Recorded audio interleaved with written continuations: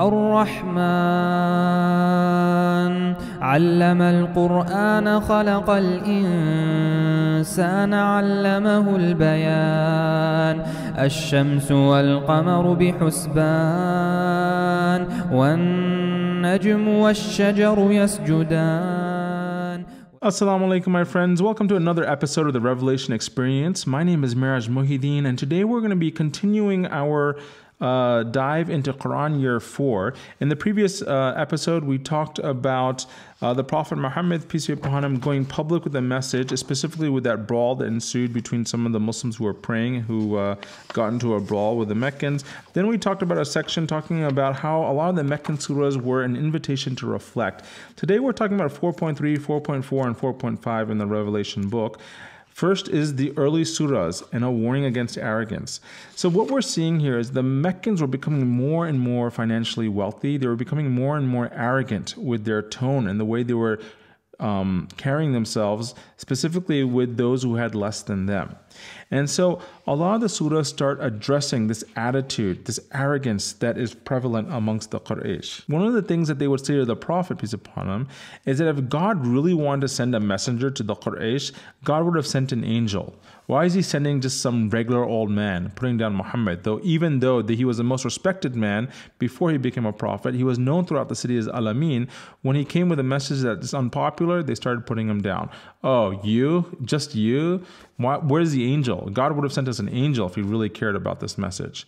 So what does Surah Al-Furqan say about this? It says, those who think that they're never going to meet us say, so why aren't any angels being sent down to us? Right? Angels are malaika.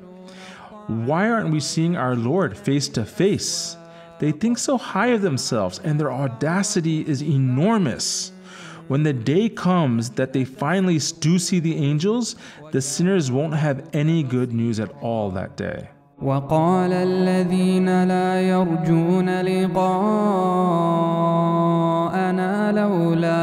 لولا أنزل علينا الملائكة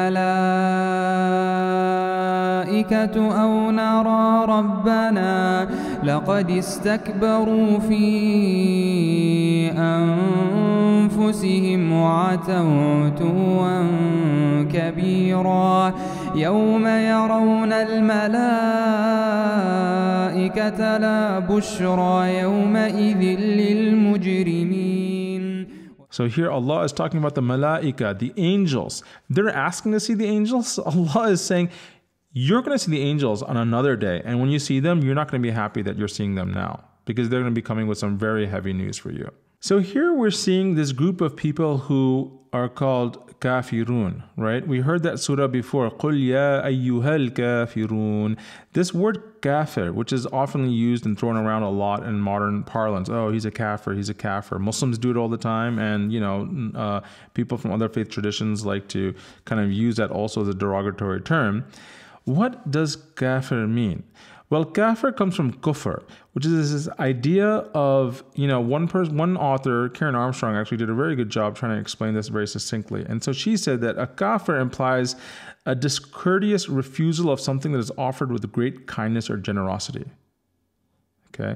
What that means is, like, if you gave someone a gift and they just took it and swiped it off and laughed at you and kind of just like spit in your face, that's what kufr is. You're giving a gift very generously to someone and they just throw it back in your face. It's this really disgusting refusal, violent refusal of a generous offer. And the Quran does not berate the kafir for their lack of religious conviction. The main attribute of the kafir is arrogance. It's that sense of like, I don't need this. Like, get this out of my face. Like, just get away from me. Like, you guys with your, stupid. I don't need this. That's the attitude of kufr. That they see the truth, but they throw it back in people's face. Okay? And that is what we're hearing here in this definition of kufr. The kafirun are bursting with self-importance. They strut around haughtily, addressing each other in an offensive, braying manner. And they fly into a violent rage if they think that their honor has been impugned. They are so convinced that their way of life is better than anyone else's that they are particularly incensed by any criticism of their traditional lifestyle. Wow. So that's Karen Armstrong defining kafir there.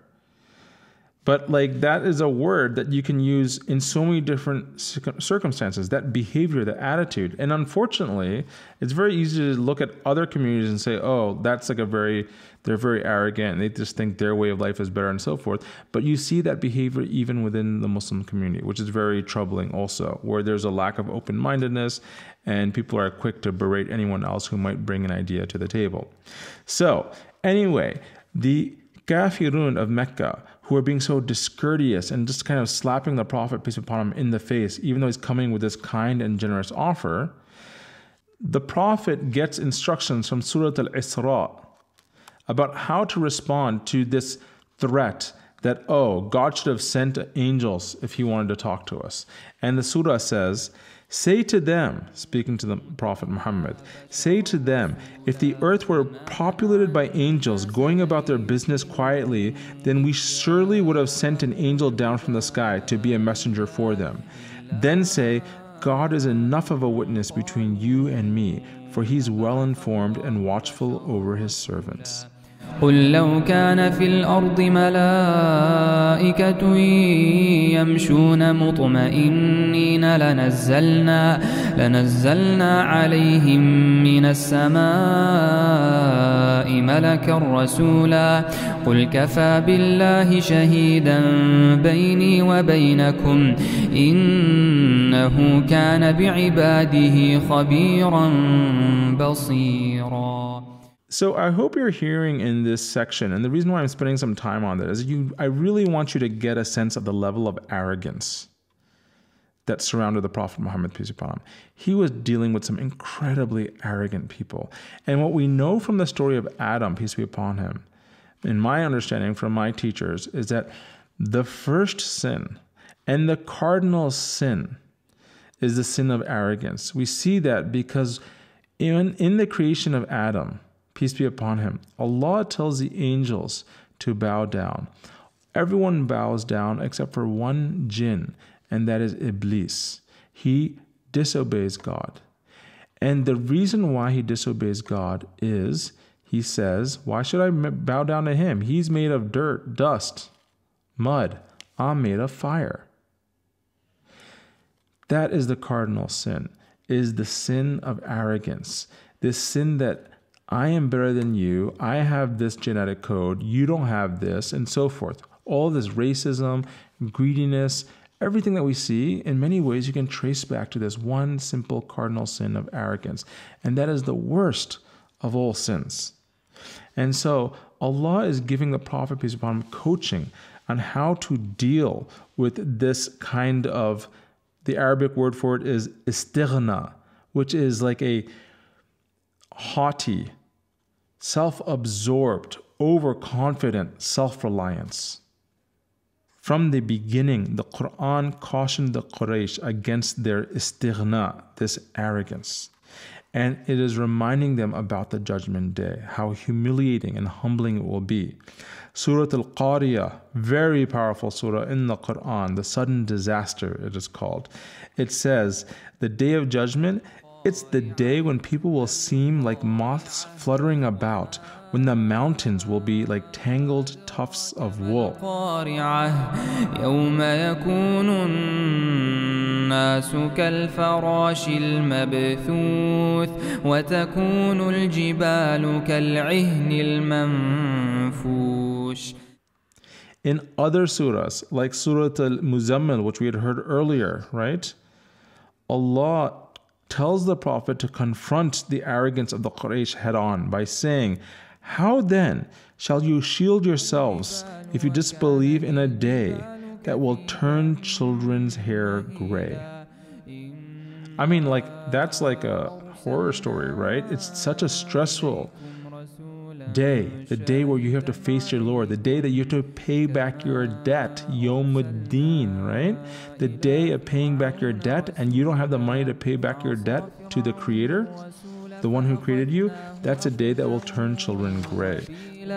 فكيف تتقون إن كفرتم يوما يجعل الولدان شيبا. So there's some very heavy language also in the Qur'an. And I want you to understand why there is heavy, dark language in the Qur'an. And again, remember when I told you in the very beginning of this entire series, I struggled reading the Qur'an?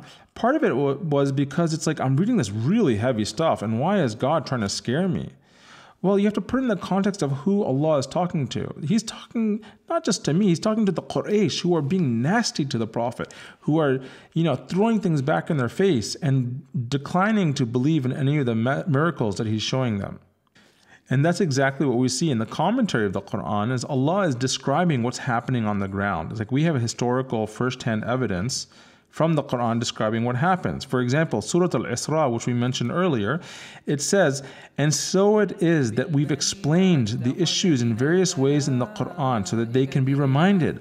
But it only seems to make them distance themselves even more from it." وَلَقَدْ صَرَّفْنَا فِي هَذَا الْقُرْآنِ لِيَذَّكَّرُوا وَمَا يَزِيدُهُمْ إِلَّا نُفُورًا. And this is where the sweetness of the Qur'an starts coming together. This is why we spent a lot of time talking about the prophets before. Because what we're seeing in this Meccan period now is the stories of the prophets who came before. And just think for a second of the kind of strength it gave the Prophet Muhammad, peace upon him, and the companions to hear this verse from Surah Al-Nuh. It says, and there's some supportive auxiliary text in this just so you get the full context of it.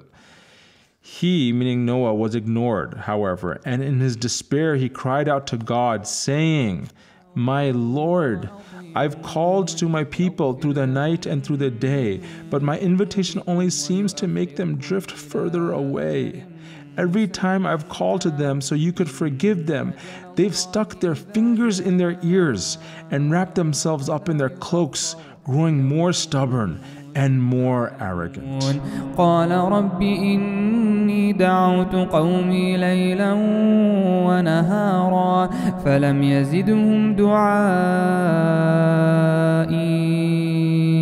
إلا فرارا وإني كلما دعوتهم لتغفر لهم جعلوا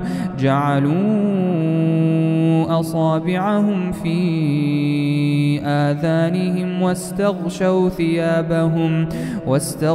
ثيابهم وأصروا واستكبروا استكبارا.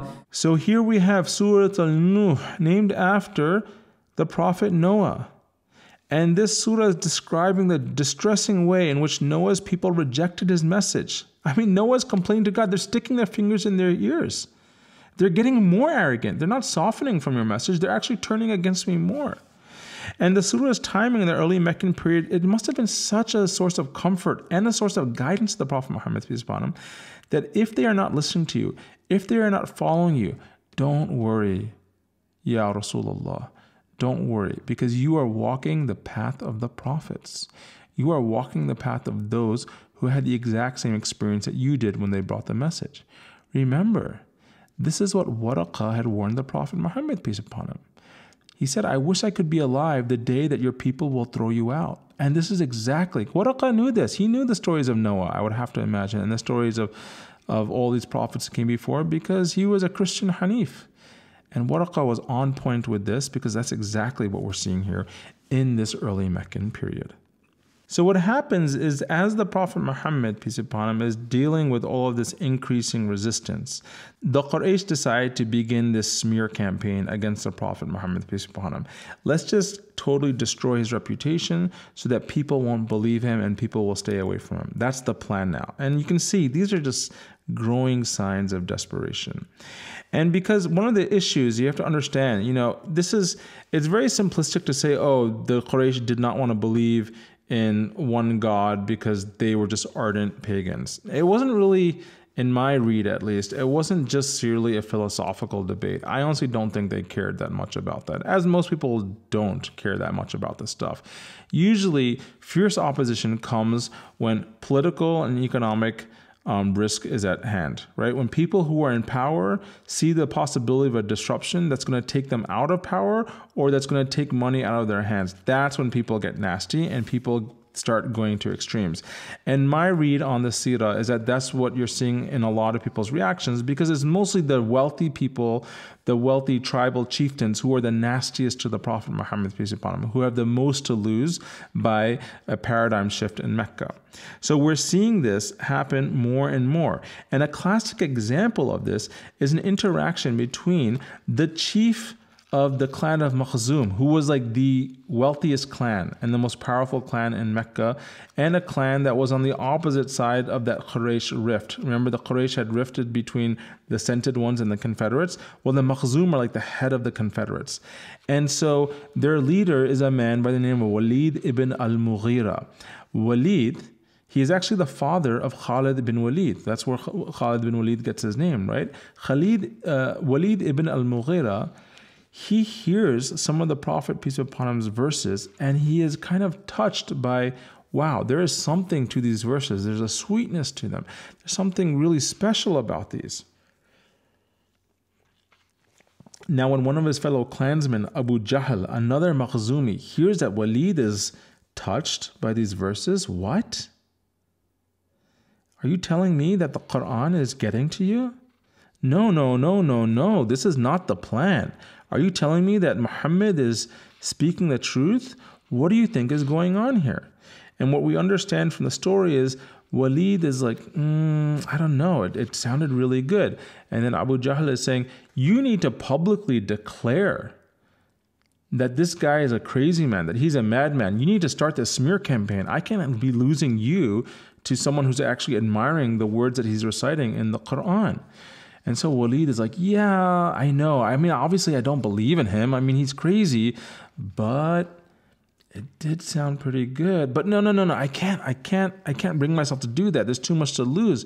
But he was, And then finally, Abu Jahl gets him by saying, oh, maybe you're just trying to accommodate the Prophet Muhammad, peace upon him, because he owes you some money, or his friend Abu Bakr owes you some money, etc., etc. He's just trying to get him, right, at his weak spot, his pride, his arrogance.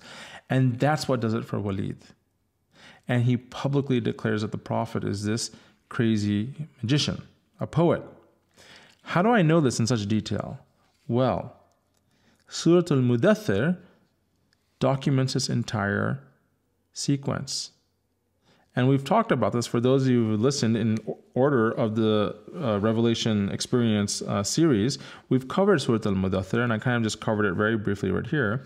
But we know that Allah says in the surah, talking about Walid, he pondered and he schemed against me. Oh, so now he is doomed. Oh, how he schemed. Once again, he's doomed. Oh, how he schemed. Then he looked around and saw the truth of God's signs. But then he frowned and scowled, turning arrogantly away, saying, this Qur'an is no more than some remnant of the magic of ancient days. This is no more than the speech of a mortal man. كلا إنه كان لآياتنا عنيدا سأرهقه صعودا إنه فكر وقدر فقتل كيف قدر ثم قتل كيف قدر ثم نظر ثم عبس وبسر ثم أدبر واستكبر فقال إن هذا إلا سحر يؤثر إن هذا إلا قول البشر. So again, you can see the internal turmoil. This is kufr.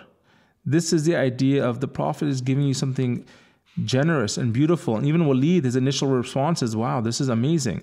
But he covered it. He saw the truth, and then kufr, cover. He covered the truth very discourteously, and he called the Prophet, peace be upon him, he called him a crazy man.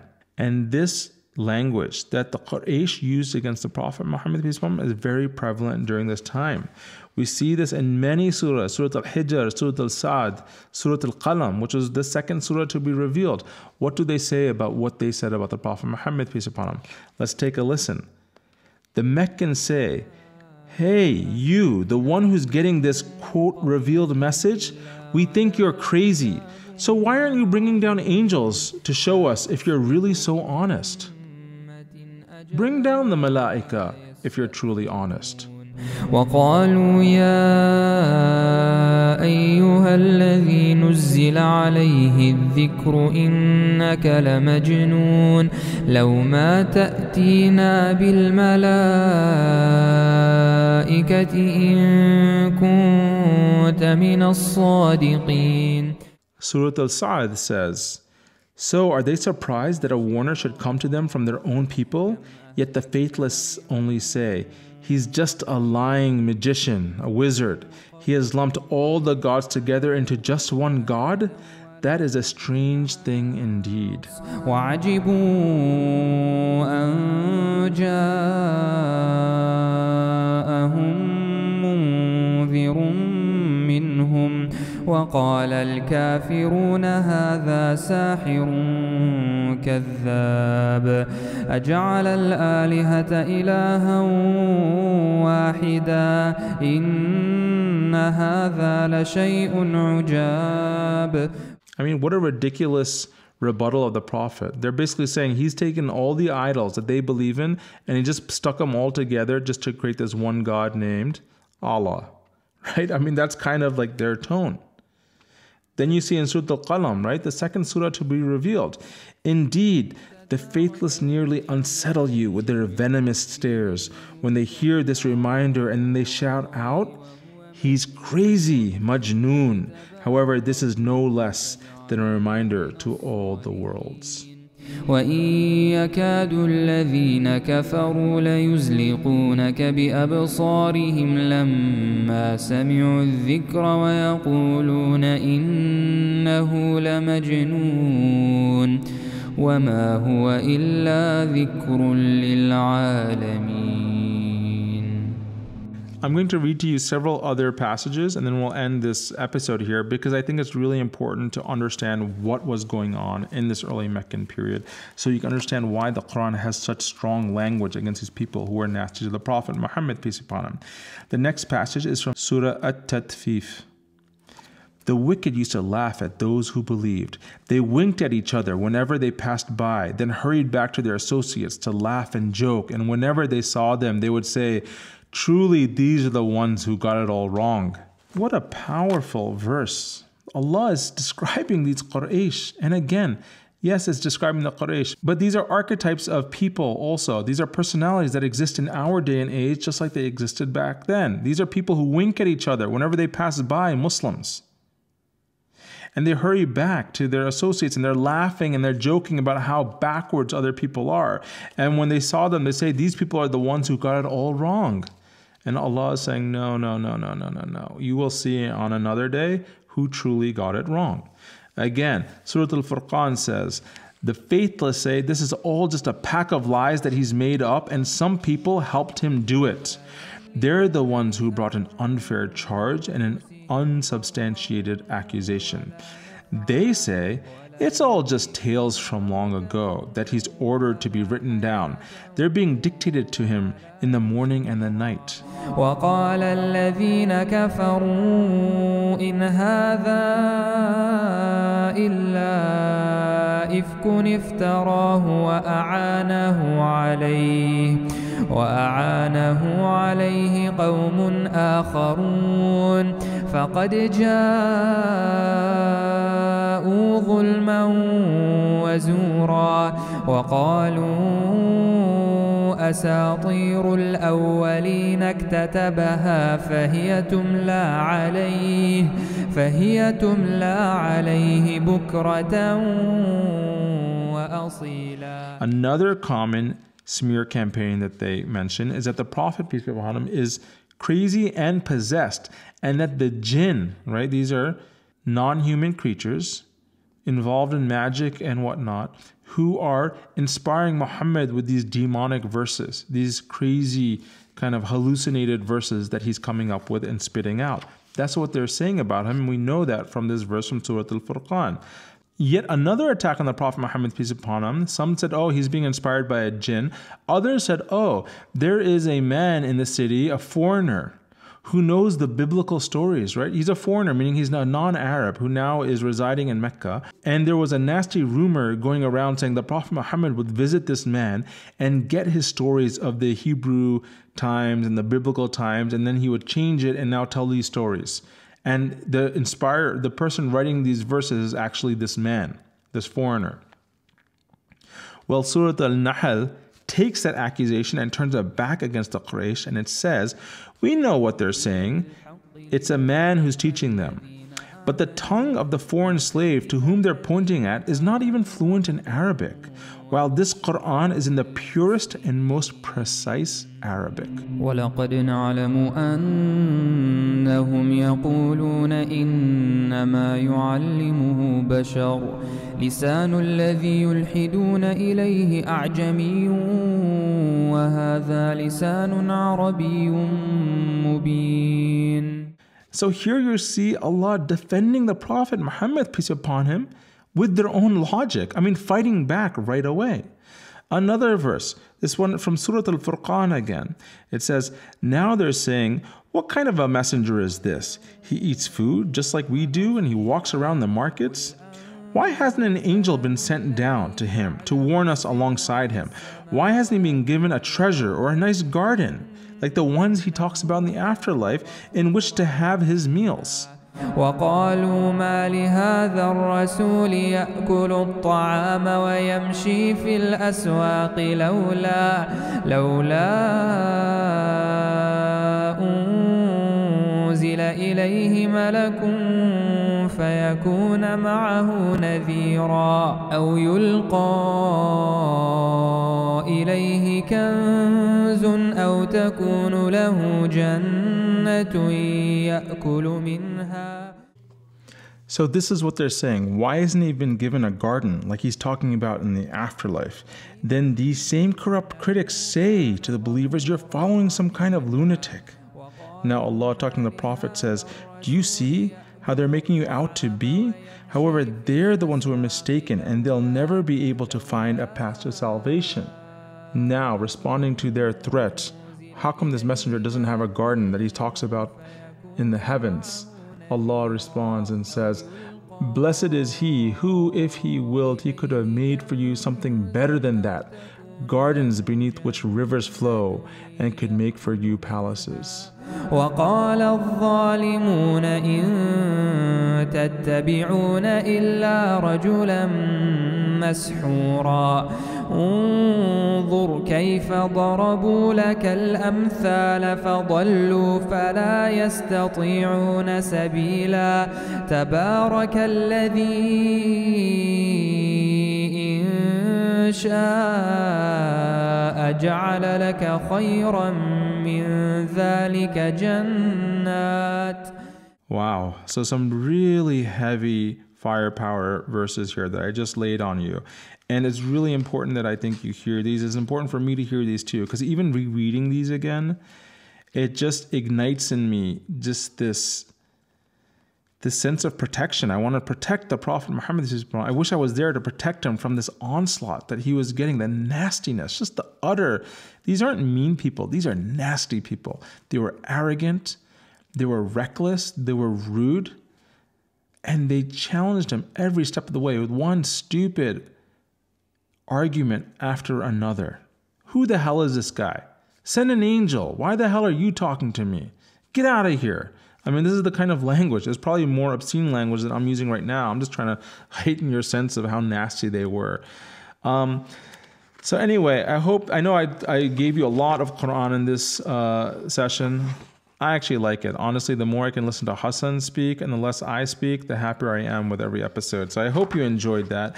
In the next section, we're going to talk about an incident that brought on a very specific surah in the Quran called Surah Al-Abasa. Very important surah. We'll talk about that in the next episode. So I hope you guys are enjoying this. I can't wait to see you guys in the next episode. Please visit all those surahs that I mentioned if you get a chance. We will be going through all of them at the end of this section. Regardless, I will see you guys soon. Take care. Assalamu alaikum. الذين قالوا ربنا الله ثم استقاموا فلا خوف عليهم ولا هم يحزنون أولئك أصحاب الجنة خالدين فيها جزاء بما كانوا يعملون.